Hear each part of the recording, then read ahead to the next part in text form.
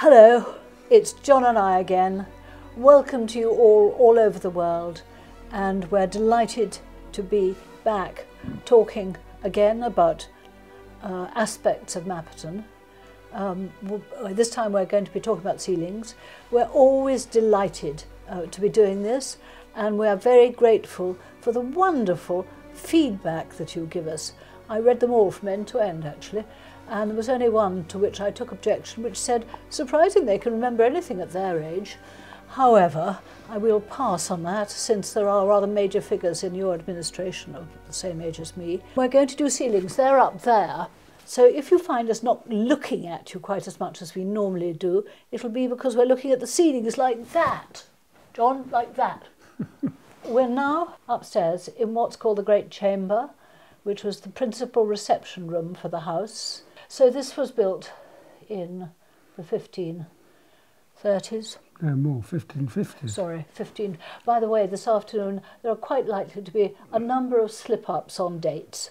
And if there are, I hope you'll excuse them. After all, what is a couple of years among friends? Well, no, you were right about the house was built then, 1540s, and then the ceiling was done after that. So the ceiling is 1550s, but this ceiling, which is one of the most magnificent ceilings actually in England, there's a similar one at Hampton Court, and there's a similar extraordinarily beautiful one up in North Yorkshire at a place called Gilling Castle. And this has the fleur-de-lis in it, which were a symbol of Robert Morgan's coat of arms. There's one wonderful moment I had, because we used to sleep in this room, when I heard a drip, drip, drip, drip, drip coming through, to my shock horror. So I then crawled up into the roof to see where the leak was, and actually found a bucket and a bath just in the same place. So obviously this leak had happened before. It's looking wonderful, but it could do with a little bit of restoration in the next 10 years. In fact, definitely. No, we've done some restoration. That was done, but look at that over there. That's got to be done sometime. But in a house like this, something needs to be done all the time. And when you think you've got through one thing, the next thing turns up. You do learn a lot, though, from ceilings about the house and the owners of the house. As Caroline mentioned, the fleur-de-lis is very common in this room and in the drawing room. And this was Robert Morgan's symbol. It may be that he was a courtier because he had a special dispensation to wear a bonnet in the king's presence, and we all joked that this was because of diverse infirmities in the head. Not in his brain, just in his head. In his head. And there was a previous Morgan who was allowed the same, so we think they probably were courtiers, and the fleur-de-lis remains a royal symbol today. It's very beautiful with these pendentives. They are of wood, and they're hung onto a frame above. So there's a wooden bar coming down through each of the pendentives. So this is the finest ceiling in the house, and it's 16th century. And then when we go downstairs, the second finest ceiling, which is also 16th century, is in the room below, which would have been the solar, and was also built by Robert Morgan, and so probably was also 1550s. So it'll have another symbol of Robert Morgan, we'll see that. Coats of arms. And his forebears go back to the 14th century. Yep. Well, we're learning a certain amount from our new book, history book, which is called Mapperton.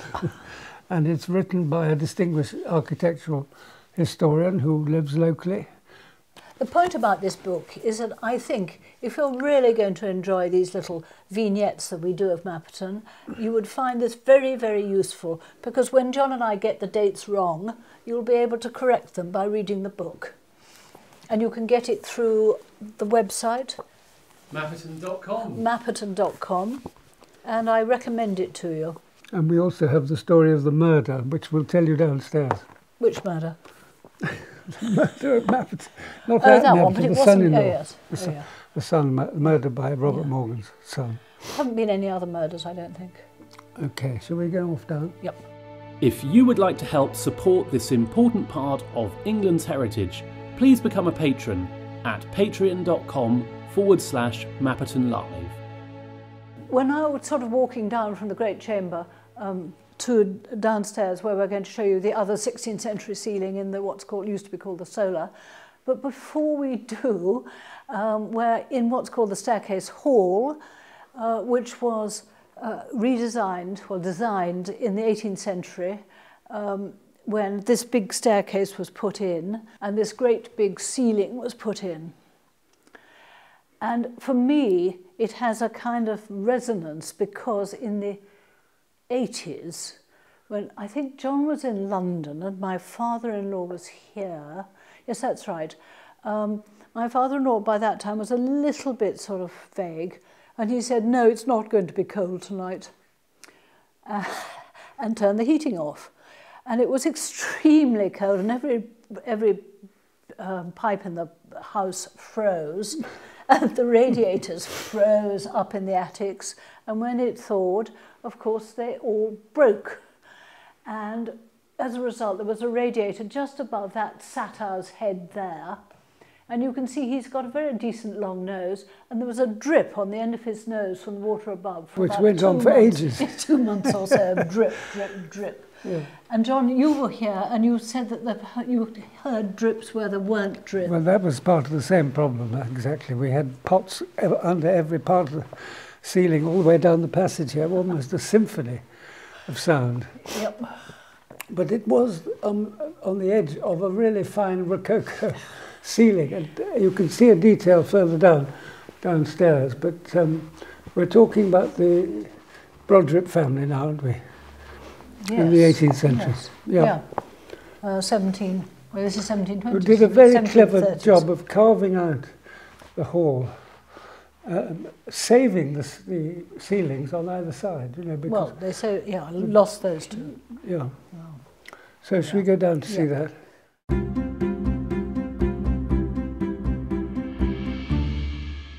This is the library, and here we have the best example of the Rococo ceiling. All the work was done by the Bastard brothers, very well known. We are lucky to have this. It reminds me of some really remarkable woodwork I've seen in houses like Petworth as well. You know, it's a very skillfully created image. What do you think, love? Well, the Bastard brothers knew that they had a good market, and they sure milked it. Because this particular design, which is on the ceiling here, I have seen on a vertical drawing room wall in a house in Dorchester. And I think, in fact, it's plaster work. They were plaster designs rather than wooden carving. But that doesn't detract from it. It's beautifully done, and it's very pretty the way the wreaths of flowers twine in and out of the straight lines of the ceiling. Very prettily done.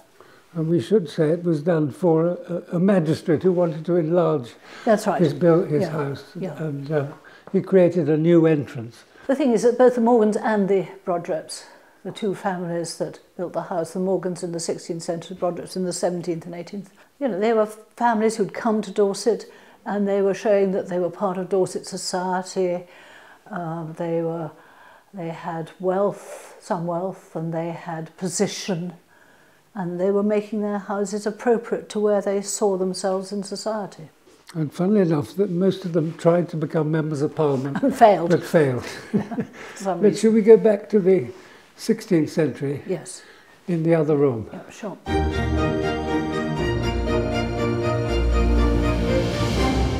We're now down in the other 16th century room, again built by Robert Morgan, and with a 16th century ceiling. But I don't know if this is 1530s or 1550s. You think it's probably 1550s?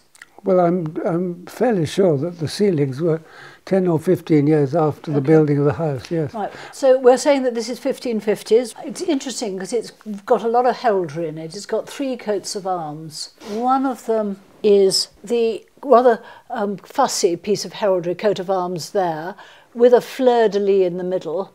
So that is the coat of arms of Robert Morgan. And there's another one there with there are a lot of, no, not 3 crescents. Wait a moment. But I haven't finished. That is Robert Morgan's coat of arms. And then what is interesting is the coat of arms with the 3 crescent moons in it. For the whole period, about 40 years that John and I have been here, we've never identified that coat of arms. And all sorts of people have suggested it was this and it was that and it was the other. And finally, when Tim Connor was writing this history of Mapperton, which I'm recommending to you again down here, he went to Garter King of Arms, who was a friend of a friend, and Garter King of Arms identified it. And it belonged to the Britt family, and the Britt, B-R-Y-T, as opposed to Brett. And they were the family that took over this house from William de Moyne, who was, as we all know, William the Conqueror's kind of leader in the southwest in the 11th century. And they continued to have this house, the Britt family, until the 14th century, when Maud Britt married a Morgan. And that's how the house went into the Morgan family. And so this is a courteous little reminder of 8 generations earlier, the liaison between Maud Britt and one of the Morgans. The third shield, which is not a coat of arms actually, it's only a symbol. That is the red lion. The red lion of the Bretts, different from the Brits. And that's part of the reason why we never got it all straight, because we couldn't believe we were dealing with Brits and Bretts in one house. And that's also reflected on the roof with the finial of the lion. Although he's not painted red, he's looking the worse for wear. He's all right. Now, you'll remember my story about the cold-headed Morgans who had to wear a hat in the king's presence. We also have the hot-headed Morgans in the name, in particular, of John Morgan, the son of Robert, who disagreed with his sister marrying a Protestant who was actually a high sheriff of the county. And to the extent that they had a very strong argument, and he murdered his brother-in-law across a dining table, not at Mapperton. And off he went to prison and was duly hanged. So this was a rather heavy tragedy in the stories of Mapperton. But what's interesting about John Morgan's murder, John Morgan's killing of his brother-in-law, he killed his sister Anne's husband, and he wrote a letter on the eve of his execution the night before, both to his mother, saying, "Your son dieth not, but sleepeth till the Lord Jesus revive him. Whoso abuseth his time shall have his time cut off."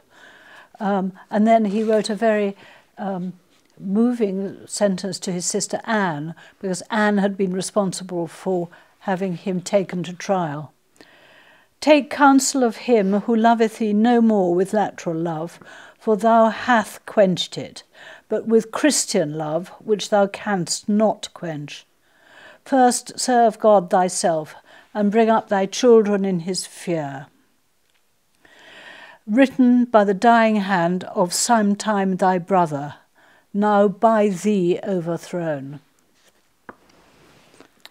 And with that, we've got to go and see another ceiling. So, shall we go next door to see what Mrs. Labouchere has done? It's quite comfortable here. Well, I know. But I think we better go next door. You won't be getting value for money. Keep on the full move. Measure of ceilings.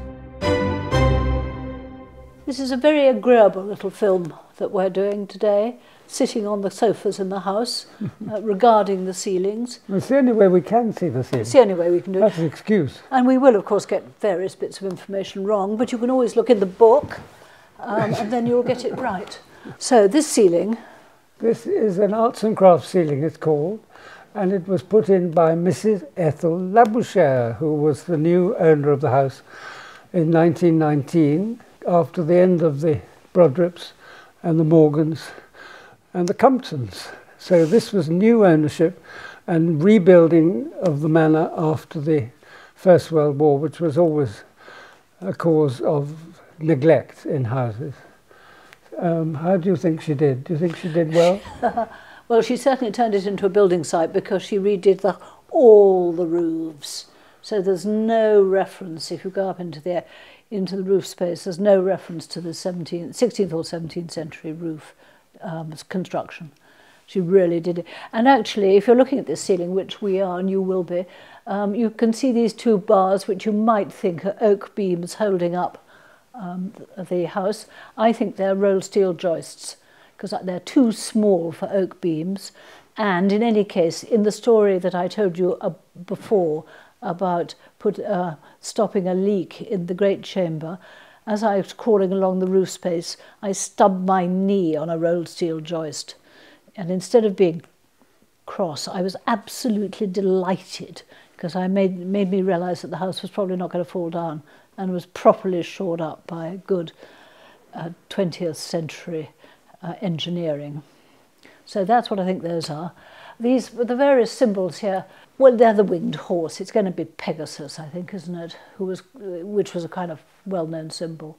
And these sort of bunches of fruit up there, I think I've always been told they're hops, not grapes. They could be grapes, but I think they're hops. But do you think she was trying to make an Elizabethan ceiling? Do you think there was enough in common with classical ceilings to make her feel that she was continuing a tradition? Yeah, I think so, don't you? And next door, in the little tiny ceiling next door, again, she's done a sort of 17th century style ceiling. And she must have had a classical education because of the frieze that's below the ceiling, which comes from the Temple of Apollo, or is a copy of the original in the British Museum. But this is a very fine ceiling. We paint it from time to time because the big fire there always smokes, or smokes a bit, and then the ceiling gets grubby, and then it all has to be repainted again. And then we have to be careful to use the right sort of paint for a ceiling of this period. I'm glad you mentioned repainting, because there was also my father getting smoked up in the library. He closed the door, smoked himself, and the fire was going full tilt. And that became yellow, completely yellow, that ceiling. And we had to paint it again, Yes, didn't we? yeah. Yeah, and the other thing is that these houses face east and west, these 17th century houses, 16th, 17th. So you need to keep the ceilings kind of clean and bright because they reflect the light in the room. They're really important. I can't think of anything else to say about the ceiling, actually.